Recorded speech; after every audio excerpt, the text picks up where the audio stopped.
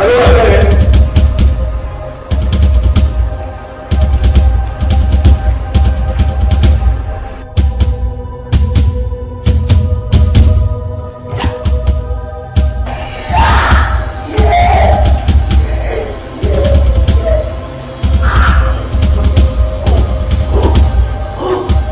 name is David Dele Odule'S. Well, I was born about 5 decades ago into the family of late Mr. and Mrs. Abiodun Odule'S. I came from Oru. I was born in Ilefe, precisely, but I'm a native of Ijebu in Oru town. I had my primary education in the village. That was after the demise of my parents.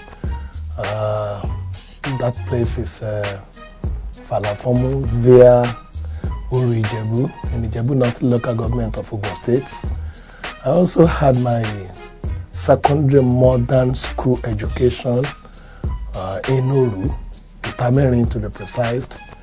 I also went to Muslim Teacher Training College for my teacher's education. After my grade 2 teacher's education, I formed a group called Yomi Odu's with a friend then. Theater group, I mean. I've been in the theater for about 35 years now.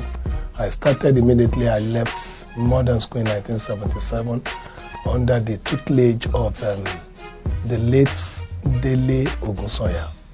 I've been longing to be an actor. I actually started as an actor, not as a teacher.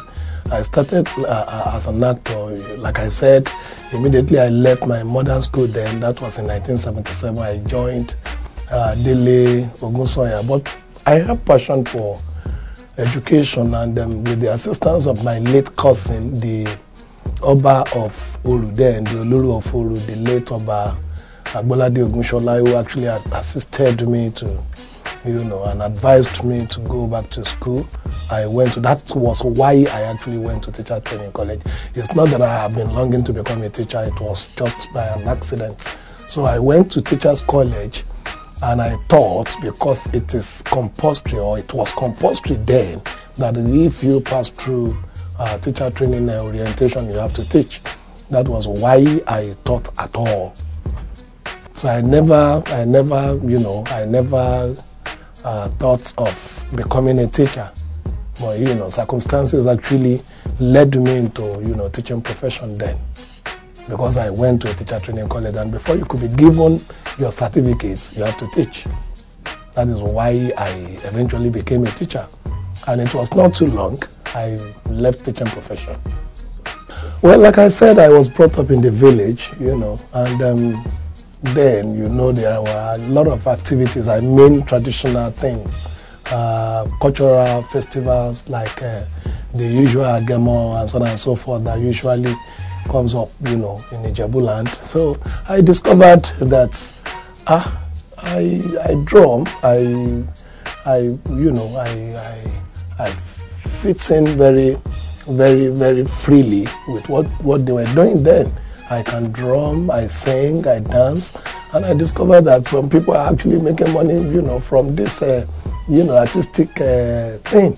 So I decided to go into theater, and I discovered myself that I can as well do what they're doing. So that is how I started. My source of inspiration is the environment. The environment I lived when I was much younger actually influenced my artistic career. Well, I think it was easier then because not too many people actually wanted to go into acting. So when you now approach anybody that you want to be an actor, quickly you will be given a chance because these people were actually looking for somebody who wants to be. But then it was not like because you want to go and make money. It's all about interest, your passion for the job. It is purely passion for the job. It is not that, okay, when I get there, I will go and make some cash. No, it wasn't like that before. Compare with now that people who actually want to make money, they will be thinking, well, when they go into the business, they will actually make their ways. So then it was purely, interest So I went into drama in the first instance because I am interested, because of the, you know, the affection I have for the job. Then we are more, or I would say we were more dedicated than the way we do it now.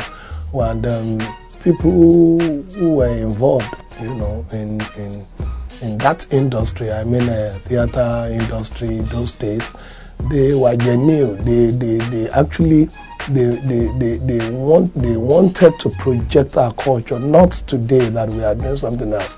We have become defiant today, artistically. Well, I think I am not the person to say that. I know people who are home will definitely attest to that. That I think I've impacted, you know, youths positively through my artistic involvement. I am the kind of a person that is more passionate about good jobs. And when I say good jobs, something that will influence you positively. I mean arts that will influence your life positively. So I want to believe that I have seen some people who have appreciated me, and I think with that I might have impacted positively into our youths before people could be saying, Dele, you have done excellently well. Well, I have to say this for the first time. I've not been seeing myself as a Nollywood person. I just see myself as one of Nigerian theater artists. But well, if that is the name we actually want to give to ourselves, okay. But the problem I keep telling people who cares to listen to me is we have too much of mediocres in the industry now, those who are not trained and who are not ready to be trained. A lot of people are now coming into the industry just because they want to make fame, and they will use their fame to do anything they like after that. And that is not the primary objective of being an actor, either female or male. So, so far so good. I think we must do something very fast so that we don't lose the value, particularly our cultural value, because that is what we're supposed to be projecting. We need to project Nigeria better than the way we are projecting it. We use this medium to do many things, to tell stories and some others, and you know, and so on and so forth. But we are not doing it the way it should be done. And I believe if something is not done very quickly, we may lose the value in this profession. If we handle it with care, if we handle it well, I believe sky is not going to be our limit. It will be our starting point. Watch events, exclusive interviews, box office, hot gists, and gossips. Catch your favorite stars on the red carpet on Hitz. Showing Monday to Sunday, 1 p.m. on this station.